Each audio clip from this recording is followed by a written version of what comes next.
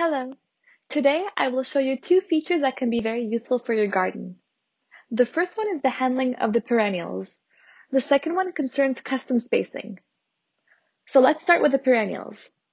If you already have perennials in your garden, here is what you can do. You can select the plant types icon from the list of crops and simply drag and drop them to the desired spots. During the optimization process, the algorithm will consider the existing plants in your garden and will ensure the optimal interactions with the newly added crops. Don't forget to save once you've added in your perennials.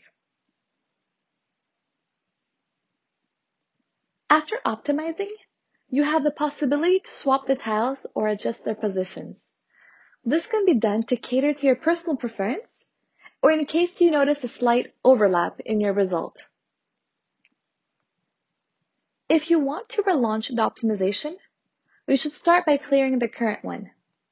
You can either select Clear All, or you can reload the save file with the perennials and apply the desired changes. Selecting Clear All will delete all tiles including the perennials you've previously placed, hence why it is recommended to save a file with your perennials already located at their spots. The second feature is the custom spacing.